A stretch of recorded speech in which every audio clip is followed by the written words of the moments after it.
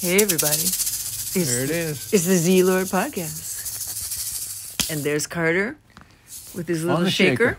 With his shaker. There you go. And here's Tez with her mover. We're shakers and movers. So, Carter, here we are. We're still in Maine. We are. We're having a wonderful time seeing the leaves change. Change is the name of the game. That's the only thing there is constant in life, except God. Our connection to spirit. Yes. God is the only thing that doesn't change. But he changes in our experience as we get to know more. Like, for instance, if you read Scripture, and as soon as you understand it and think about it for a while, then it changes. And it becomes deeper in something else. So God changes in our mind, but God never changes. God is the same always. Or if we don't read Scripture and we just experience spirit through quietness and stillness and walks in the woods and not listening to other people's opinions, then that changes us. Yes. It changes us. Yeah, and I think the more we get in on that level, the more we grow. And as it grows, we expand and it gets bigger all the time. It changes. Yes. So that changes. So our topic today is basically, what can we do to stay attuned to the real source of all, which is whether you call it God or spirit or nature or the moment. It's that certain special something that you just feel good about when you're in tune with it. And get the most out of your life. Well, that's important for some people to get the most out of their life, and other people are just happy to, just kind of experience it as it happens. You're an achiever, Carter. You're more of an achiever than most people I have met in my life. So I would think that that would be high priority for you. But me, I think that I'm not so much of an achiever as you are. I'm okay with just being and experiencing the moment, but I have goals. How do we feel great all the time, and how do we feel like we're fulfilling what we're supposed to be doing, and that we're really on the path, and we're not just kind of... You mean being true to ourselves? Yeah, and we're just not wrapped up. It's so easy to get wrapped up in being pissed off about something, or being involved in our day-to-day, or getting involved in making money, or doing something physical.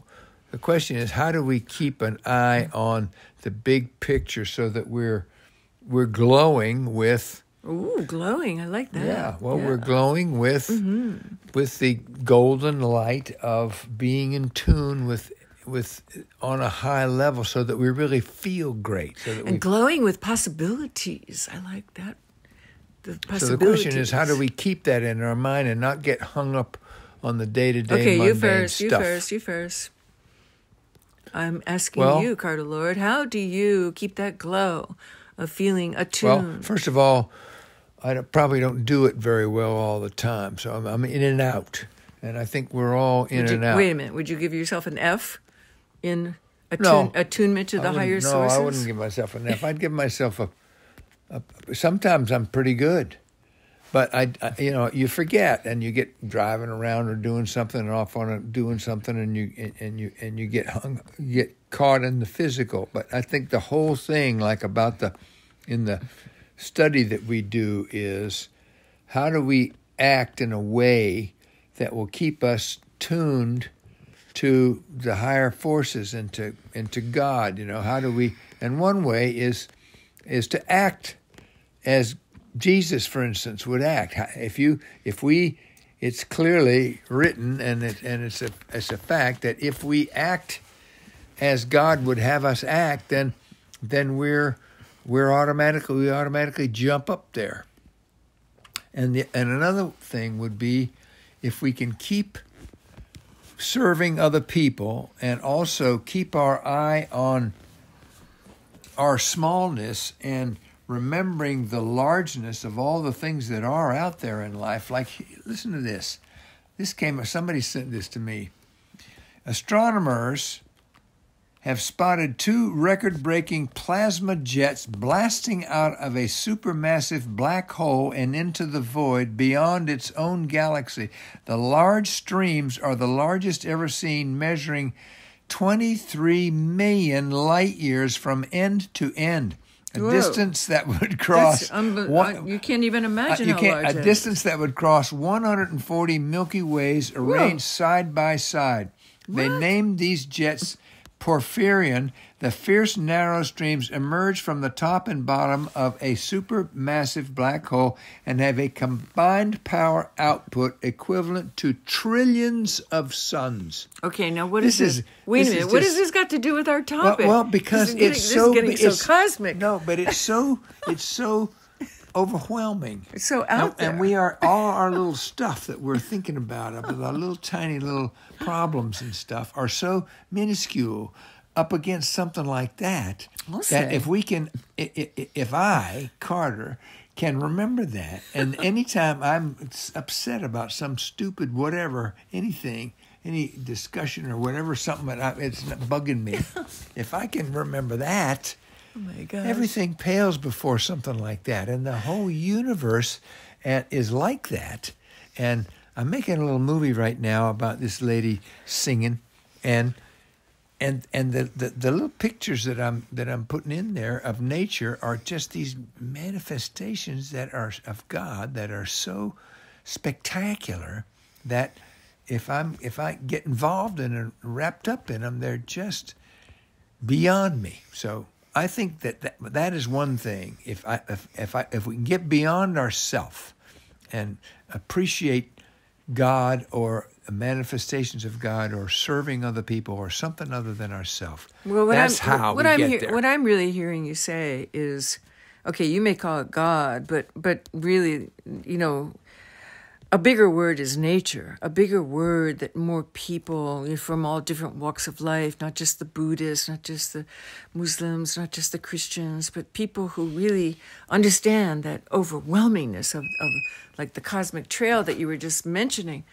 Nature is kind of a small word for this vastness that is our experience. And it's true when I think about that magnificence, like right now it's the full moon. I mean, it's just so beautiful. It's just so powerful. It just sweeps you away at the beauty of this experience of being alive. And you don't have to go to a book. You don't have to go to a workshop. You don't have to even have a teacher. You just have to have the ability to look up at the sky and feel the vastness of this experience, like you said. And what little things we are when we think about, oh, my feelings are hurt, or, oh, I can't make up my mind what to do, or, and all those things. We're wrapped up in our little ego stuff, and the manifestation of the universe and God is all around us, and each one of us can participate in that every day. Even in the middle of New York City, there are weeds in the sidewalk. There's trees. If we just absorb any plant or animal or anything that is like some manifestation of the all-powerful, it's right there in front of us everywhere all the time. And all I have to do is recognize it.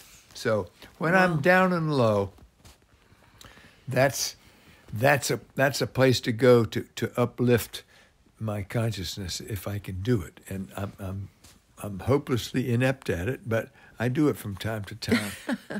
Well, so how do you catch yourself if you think you're hopelessly inept? Like, I know, I'm just going to talk for myself. I know that when I'm not feeling in that groove that I can call serenity or bliss, just contentment, not hilariously happy, not, being sad about anything or in a state of fear, but just right in that groove, that middle way. When I'm there, I feel like I'm in tune with what I'm here for, what my soul came to do. But then there's other times, I've been talking to you about this lately, how indecisive I am about several really big issues going on in my life. One of them is my body, about what to do about as my body is changing, and I'm talking about my joints, what to do about it. You're talking about your knee in particular. Do I live with pain? Do I take advantage of modern technology? And one day I'm positive that I can live with the pain. Next day it's unbearable. And so I'm going back and forth. And that indecisiveness is also a part of the way I experience the culture, the culture that we live in, the society. I'm very much like on the fence about, do I want to be involved, or do I want to really have like a protection about being involved?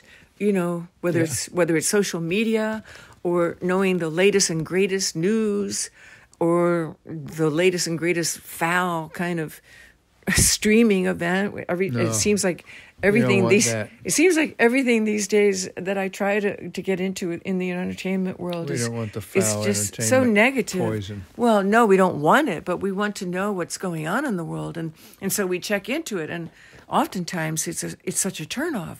It's so disgustingly raw and ugly. So there's a part of me that is happy just to curl up with a good book, you know, and keep myself protected. And so anyway, the being attuned is sometimes just means that we have to make decisions, and we have to figure out how to be attuned. Yeah, and I think it's good. It's the older I get, and the older everybody I know gets. So we're getting up there now. So we've been around for a while. So listen, young people listen to Z-Lord. You don't no, have to, I know, but you don't have what to I'm just talk saying to the is oldies. that what I'm saying is that as I've grown older, my experience has shown me. I've had enough experience to when I feel good and when I feel bad, and I'm feeling pretty good these days. But I've had a lot of practice thinking about it, and I'm working at it a lot. And I wasn't necessarily so aware of it when I'm in the middle of business and we trying to make a living and raising the kids and all the things that we do that we all get wrapped up in, and I've discovered that if the big worries and the big things that take our time and take us away from feeling good are almost always when I'm wrapped up in myself, and when I'm wrapped up in my own little silly little small little things. And the tool of number one, being aware that it's happening. That's the first thing. That's one of the hardest things. Absolutely. Is that you're going along, you're feeling shitty, and you're not even aware of it. You're just going through the motions and doing the thing.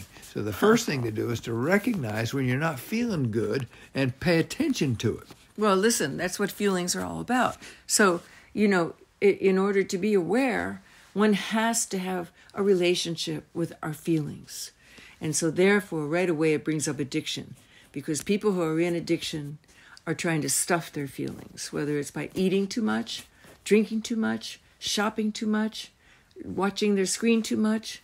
That's the way that modern people stuff their feelings. So I got to bring that up, having already, disclosed the fact that many times on Z-Lord that I am a recovering addict. And so I have to always be careful that I'm not in an active addiction. And that's the ultimate ego stuff, isn't it? That's the ultimate selfishness is being wrapped up in some addiction, so that you're in your little world, and you're in your little stuff, and you're not thinking about anybody else but yourself, and you're certainly not observing just a simple tree in your yard, in a subdivision, in the most mundane, non-nature, well-groomed, well-coiffed, whatever. In the midst of all of that, there is a plant in your yard that is magnificent beyond anything you can ever grasp if you or I just take the time to stop and look at it, and look at the little bug or whatever it is, the little snake, whatever it is that's moving across, an ant, a butterfly, anything is so huge if I just will stop and pay attention. So you're still saying that the best way for you, and I agree, to stay attuned to the magnificence of this life, the possibility, is through nature? Well, it's one great way and it's always there. The point is that you think, oh, if you're not in Mount Kilimanjaro and it's not dramatic, then it's not any fun. But that's not true. It's absolutely not. Every little place in the world has got some bark on a tree or something that is beyond what you know and can grasp how it got there. And pondering it and being involved in it takes you from your ego and takes you out of it. And if you can get on the now and be there for that moment while you're observing that, and you can just be, and you can just be part of the universe, that is a great place to be if we can learn how to do it. Well, okay, Carter, you say these things, but yet you were a little bit down on yourself just a few minutes ago, saying you were not very good at it. So, you're sending out a couple signals here, like... It's a work in progress. What I'm saying is that it's a work in progress, and I need to be kind to myself, and I need to recognize that it's a work in progress. You sound pretty wise, if you listen to your words, but then you say you're not doing very well. Well, it's like my dad used to say. I said, well, what do you think about this? He says, well, I think it's red on Monday, Wednesday, and Friday, and I think it's green on Tuesday, Thursday, and Saturday. So we're animals of change. We're constantly in change, and one of the things that we can do is try to pay attention to when we feel crappy, and actively do something about it. And it's possible. It's within our grasp. It's just like if I ponder these jet streams that are long enough to cross 140 million galaxies. Jeez. Or 140 Phenomenal. Galaxies. It's so beyond anything that you can grasp. If the minute you think about that, you can get on the now, right now. Boggles the brain. So I would like to just say that when my mind is messing with me, I find the non-thinking approach works for me best, which is to get quiet as soon as I can, to listen to my breath, to realize that breath is the key for consciousness, awareness, mindfulness, however you want to say it, and to get out of the thinking mode and to really experience, that majesticness, that awesomeness that those cosmic events are causing in the world of science. But if we go inside and experience what's happening with our consciousness, and when we connect with our consciousness, the same thing is happening with us. Yes. In our inner world. And our body is beyond anything we can ever grasp. It's right us. All the little blood vessels and all the things that are going on are so complicated, and there's so much happening. And we forget about it, and we get wrapped up in something stupid and small. And what you're also talking about is stopping the monkey mind and getting on the moment. And that is the great techniques for doing that, and using the mantra and doing the Eckhart Tolle thing where he... Presence. Yeah, where he... We tune into presence. Zooms in on right now, right this instant. Because if we're present... there's never anything wrong. If we can get present, all of the bad and the good and everything else is gone. We're just here. So let's explore that just for a second. The magic moment of the now, I like to call it. There's not the moment to come. There's not the moment that has passed. There's nothing to worry about that might happen in the future. There's nothing to regret or analyze or figure out that happened in the past. There's just this very split-second breath, moment, right here, right now. And to me, that's where God resides. That's where the Spirit is. That's where contentment is. And for me, the trick is to stay in that sweet groove. As much as possible. It takes discipline. Yeah, it does. Well, you're pretty good at the mantra part, you're pretty good at stilling your mind. I've been observing you for 33 years. I give you high marks for your ability to do that. You can be pretty calm in a lot of different situations. I'll give you credit. Much as I... Much as you regret having to say that, huh? I am a useful partner. But, the magic of life is so incredible. I mean, it's not just the full moon.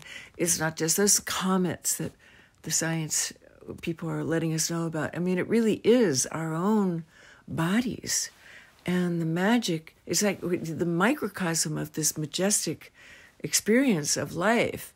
No matter how much we experience in the outer world or not, it's happening right within our own body awareness. It's like a galaxy. Our body is like a galaxy of complication of all the stuff. The galaxy within. Yeah, and we're walking around with it, and we're, like me, I'm thinking, I'm too fat. I got an extra flab. I got this, and I got that. And thinking we're talking about somebody who has not one single ounce of fat on his body. No, but I mean, that's what we do. That's what I do. That's what all of us do from time to time. We're all not all of us. Not every. A lot of people don't have that awareness. You're hyper aware of. Your physicality because you were an athlete and because you came from great athletes. Both your parents were. Yeah, but everybody's thinking about their hair or their clothes or whatever. I'm not saying it's bad. I'm just saying that it is something. And the less amount of time we can spend worrying about that, the better, because it's all okay. It is what it is, and each one of us is a magnificent human being, no matter how we perceive ourselves. It's wrong because we're a galaxy in and of our own self, each one of us, and it's incredible if I can remember it and not allow myself to wallow down in some depressed thought or something's not going right. And well, you must be kind to yourself. Yeah, I mean, all of us. Self-love is the beginning of everything, and the self-love thing is not just about saying, "Oh yeah, I love myself," but it really means cut out the bad self-talk. I mean, I'm not picking on you precisely. I'm saying for myself too. All of us. But we to be mindful that words are powerful, and the words we tell ourselves has a lot to do with how we feel about ourselves and how we feel about the whole world. So, a good way to start with awareness is to just moderate how we talk to ourselves. Am I encouraging myself or do I, chastise myself a lot? And I try my best to not put myself down because I certainly have experienced self-loathing to the nth degree. Everybody does. Yeah, but I mean, I was in addiction so badly that for me it was life or death. It's not just, everybody does that, I mean, I had to really get disciplined about it. And so much so that when I have a negative thought in my head, I literally shake my head, physically. I have to shake it and saying, this is going away from love. And whether it's talking about myself inside there or talking about another person. So I don't want to get obsessed about, regulating my thoughts, but I am aware of the fact that if I allow myself to have a negative thought, that's going to manifest as a negative something or other, a negative feeling or a bad day or a bad decision. Yeah, it really does catch up with you. And the next thing to do is stop thinking about yourself after a minute or two. You can think about yourself for a while, that's fine, but not very much because it's really about everybody else. It's about others. It's not about us. We're all so wrapped up and wallowing in ourselves, myself included, that I just have to remind myself to get away from myself and start thinking about someone else or something else other than me. I had an interesting experience the last couple of days. I have had a terrible itch. I think it's poison ivy. And so at times the itch would just be unbearable. And I just wanted to rip my arm to shreds, scratching it because it feels so good when you have an itch. But I knew that would be bad, because it spreads and it also might cause an infection. So I tried a little mind game on myself. I said, what can I do besides, putting on the calamine lotion and doing the homeopathic stuff I do? But it was 3 days of really unbearable itchiness. And so I experimented with different mental diversions. And I would use like a good thought, a positive thought, a mantra to see how that worked, and that was very successful to get yeah? get away from the itching. That's good. And then I did things like physical activities. You know, I said, okay, I'm going to go for a brisk walk, or or cooking, or washing, or whatever a physical activity is, to get away from thinking about that itch, about that disruption on my skin. And I had a lot of fun with figuring it out, how I could That's a perfect disrupt example. it. Now, if you can get out of yourself and get it away, you think about something else, you've solved the problem. Yeah, you switch your thinking. But first you have to have the awareness. Oh, I'm thinking about the itching. Oh, if I don't change it, I'm going to scratch. That's and right. then You I gotta might be get aware. an infection. You got to be thinking about, you got to be aware. The That's first the first thing is thing. I had to have the awareness of being aware of that negative thing going on with my body. And it's the same thing with my knees. I'm feeling very compromised in my joints. I abused my body a lot when I was younger, and, I'm paying the price for it now. And so when we go in too much of an incline, because Carter and I walk 3 to 4 miles every day, when it's too much of an incline, I suffer. And when it's flatter, it's easier. And so it's a simple matter of, yes, we've decided that we have to go flatter, even though it might not be so gorgeous. We're going flatter. It's flatter. Flatter for us right now. That's just the way it is. We went flat today. And it was easier on my knees. Yesterday it was more up and down, and it was harder on you. And if we go over to the other side, man, it's rough over there. The bear hunting territory, man, it's up and down, and a lot of rocks and steep and jeepers. So what are some of the other things that you do, Carter, to stay attuned? Like if you're feeling irritated or worried, because you're a worrier, do you have like things that you can share with our friends?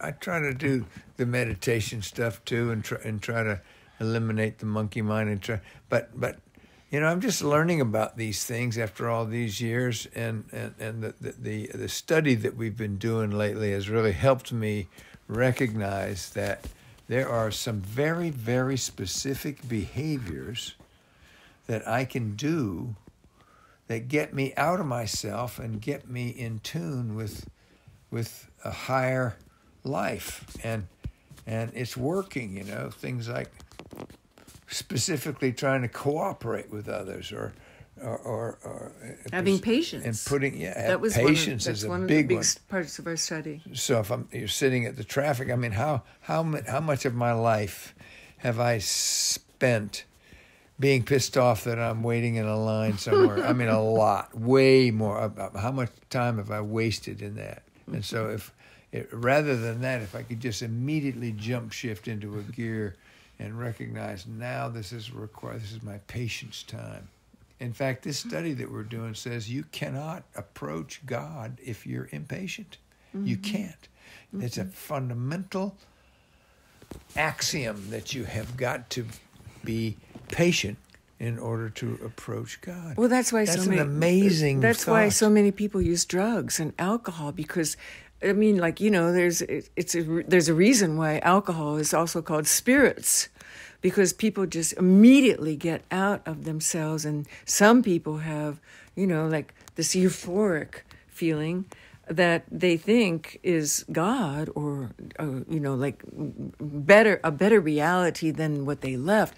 But when they start having the hangovers or coming back into the entry of like leaving that chemical state, they'll find out that it's not so pleasant.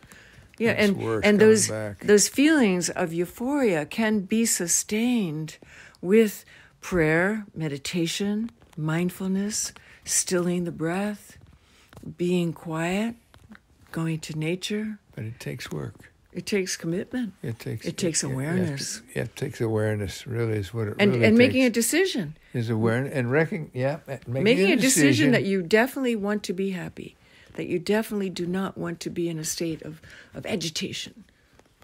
Yep, and recognizing that it's within our power, and the whole thing about happiness is within our grasp.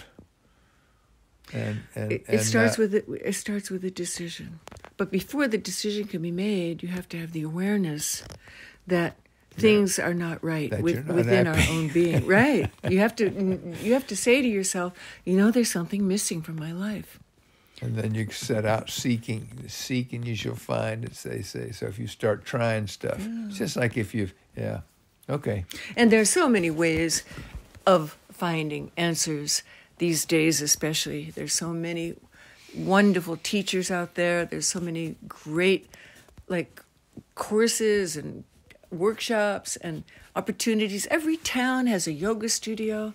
I'm not saying that yoga is the answer for everybody, but, other people find a lot of comfort in alternative ways of finding answers about inner happiness. Yeah, it's one way to go out and engage in a bunch of other people and courses and all that stuff, but the tree that is in your yard or the blade of grass is right there, and it's always right there. And also, the other thing is that we are fantastic as we are. Each and every single one of us is there. It's not somewhere else. It's not in Memphis. It's not at the Graceland. It's not in Alaska. It's not in New York. It's not anywhere. Wherever you are is the ultimate part of the universe. And right now, too, it's not just about, this moment I have to prepare, I have to give everything up. is here. Everything is right here Everything within us. is right here. If we can just take a moment it takes and a long time. tap into that It takes a quiet long time place. to understand. It took me a long time to understand that. And I'm still working on it every single day. But truly, quietness and it's amazing how great the tiny little plants are and the little bird that's out there. I mean, it's just unbelievable what they're doing, and there they are. And all the little blood things that are going through my body and the little toenails that are growing and the all interconnectedness that stuff. of the complex systems in our own bodies. It's unbelievable. It's It's just unbelievable that each and single person is a universe unto themselves. Everywhere, nothing is required to be anywhere else than just right where you are, and doing what you're doing. All of life is right there with us every day, each day, wherever we are. And we don't have to be anywhere else. That's but beautiful, right here. Carter. Thank you for that reminder. I encourage everyone to just take a moment and reflect and realize that this is true. Everything that we have is right within us right this moment, if we can just get still enough to access it. And everybody is there. And appreciate it. It's like our friend Sushila that was dying, and she was pretty high being. She was pretty prayed up. And she went over to the Cracker Barrel. Somehow, this is a vegetarian who never eats anything. I mean, this is a vegetarian lady, and it's a very kind of a high, prayerful type around those kind of people. Goes to the Cracker Barrel for coffee.